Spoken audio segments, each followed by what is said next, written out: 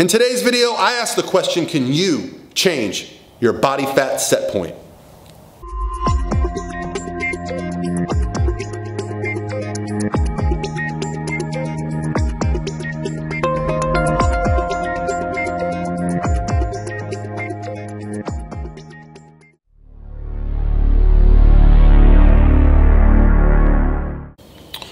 What's going on, guys? This is Paul Revelia from ProPhysique.com coming to you Thursday. It is a gorgeous day in Florida. Got the garage door open. Loving the weather here in Tampa.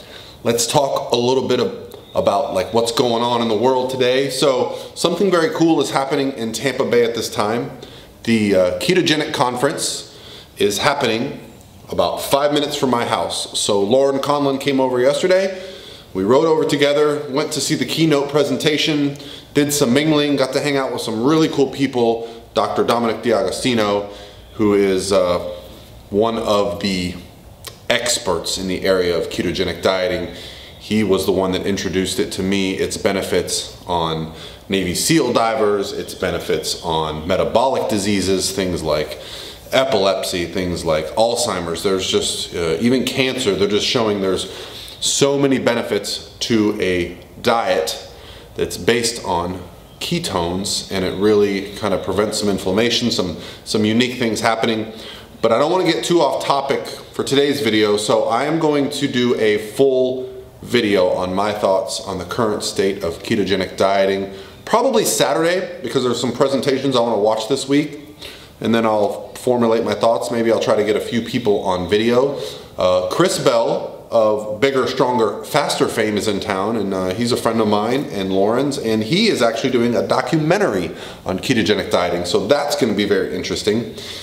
But I digress. Keto Conference is in Tampa. It's awesome. So I get to see people like Josh and Victoria, and overall just spend time with some really cool people that are in the nutrition business. And for those that watch my video on how to train for beginners, I am writing a program that is going to be free and downloadable. I'm just going to give it away to you guys. Basically an introductory program, just how to train. It's going to be based around the fact that you have access to a gym, so that will be one caveat. But the idea will be a program to follow for a period of time that is going to benefit you, and hopefully I get some good feedback on that, and maybe that will spur on some other projects. It's something that I've wanted to do for a long time, and I think having the perspective that I've had, where I was once a beginner and made a lot of mistakes, I would love to give everybody my opinion on a good starting place. So look for that soon. Let's start with today's video topic, which is, can you change your body fat set point? First of all, let's define what your body fat set point is. Body fat set point is basically the theory that our bodies are at homeostasis with a certain range of body fat. If you want to put a number on it, that might be 12 to 15% for men, that might be 18 to 22% for women, whatever statistics you want to use. But we all know that if we live our lives, if we're pretty active, if we eat what we normally want to eat, if we can maintain a body composition without too much work, without feeling hungry all the time, having good energy, without feeling tired, that is going to be your body fat set point. Typically, it's, you know, I look back at it as the weight that I was at in my early 20s, because I didn't really pay attention to nutrition. I played and ran and trained and played baseball and sports and, you know, ate and drank and did whatever the hell I wanted. And I maintained a physique that was acceptable. It was, you know, I was a tall, slender guy. So if you want to talk about somatypes, early on I definitely fit into the ectomorphic body type at 6'3" and, you know, 180 pounds as a baseball player. I definitely fit that somatype of being ectomorphic, and so I would say I consider myself someone who kept naturally a leaner physique. It took me years to reach 200 pounds. Now that I'm in my early 40s, I'm 41, I find that I can put on body fat and body weight a lot easier than I could back then. Some of that comes down to age, some of that comes down to just lifestyle. I'm not nearly as active as I used to be when I was in college, walking to class, going to practice, all those things.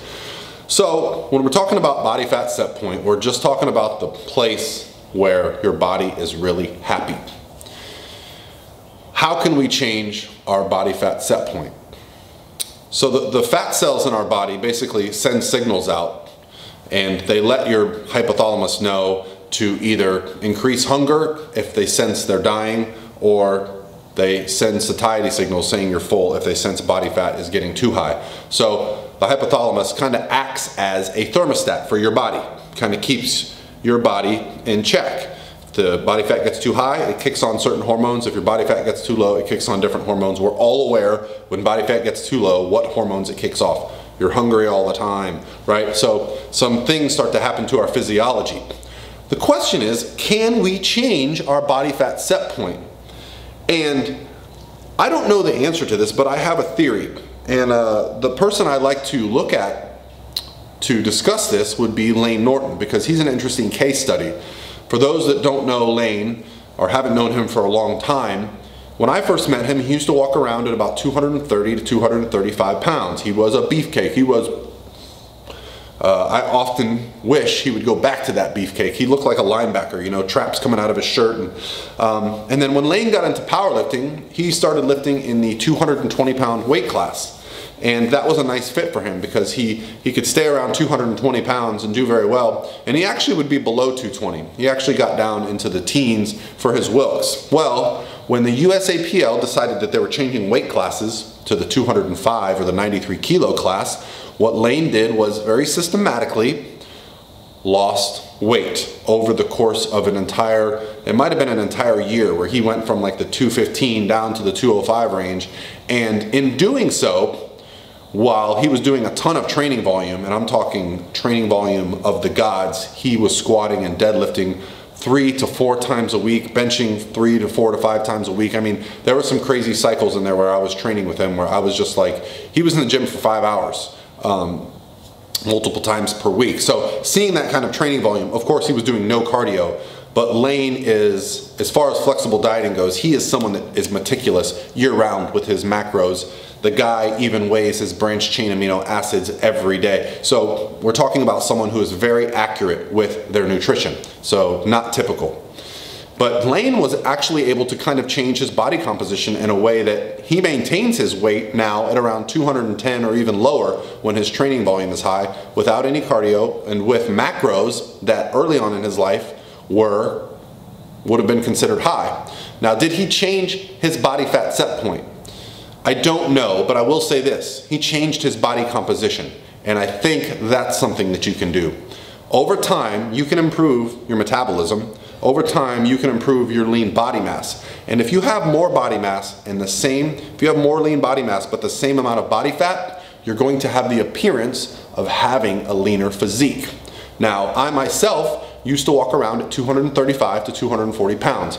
I now walk around at 220 pounds after doing a competition prep last year and deciding that I wanted to stay at a lower body weight. So I have essentially changed my body fat set point. I right now don't have to do a lot of thinking. I don't have to do any cardio. I don't have to do anything to maintain this body composition. If I want to get a little bit leaner, yes. But what's nice is right now I've changed what I feel is my set point, my natural set point, because I'm not shooting up into the 235, 240 range. I'm constantly around this 220 range. And it might just be my mental approach. It might be the fact that I've been training in the gym for 20 years and I put on lean body mass. It might be the fact that I'm much more aware of my nutrition because I've gone through several diet phases where I tracked my macronutrients. So I no longer look at food the same way. I'm very aware of what I'm taking in. So in my opinion, can you change your body fat set point? Probably within a very small variable, but I think within a larger variable, you can absolutely change your body composition and thus give the illusion that you have changed your body fat set point. I'd love to hear your guys' feedback or stories below on situations where you have actually been able to change the way your body looks and feels simply through changing your lifestyle over the course of time. That is something I very much believe in. I don't necessarily believe that someone that has a natural set point can literally maintain their body weight or their body fat at, like, you know, a much lower, like closer to stage weight. I find you have to get back into that normal hormone range, and I feel like your body, your genetics are going to kind of be predetermined on that. If you're not injecting yourself with hormones and things like that, it's going to kind of remain the same, but you can change the way that looks through body composition, through improving your metabolism, and just your experience and your skills in the gym and the kitchen. Hopefully that gets my point across. This was a question from a client, and it's kind of something I often dodge because there is no clear answer in my opinion. No research that I know of. I mean, these would have to be research studies done over months, weeks, years, decades to actually find data. Maybe somebody could do a meta-analysis of research on people. Maybe that's out there. Nothing I'm aware of though. So that's my opinion. Your body fat set point is going to be pretty close, but you can definitely change your body composition and thus give the illusion that you have changed your body fat set point. That's going to be it for me today, guys. I have a cool podcast interview today with the dynamic duo, Chris and Eric Martinez, flexible dieting gurus who have been around for a long time, also students of the Lane Norton School. I got to meet them in Venice, California, right before the LA Fit Expo, and they're just some outstanding young gentlemen that are doing great things. So I'm looking forward to the podcast today. So once that's done and edited and live, I'll let you guys know where it is. You can listen to me ramble on some more about topics. I've already seen the questions, and they've got some great questions for me today, so I'm looking forward to it. You guys have an awesome Thursday. Thank you, and let's roll on into the weekend.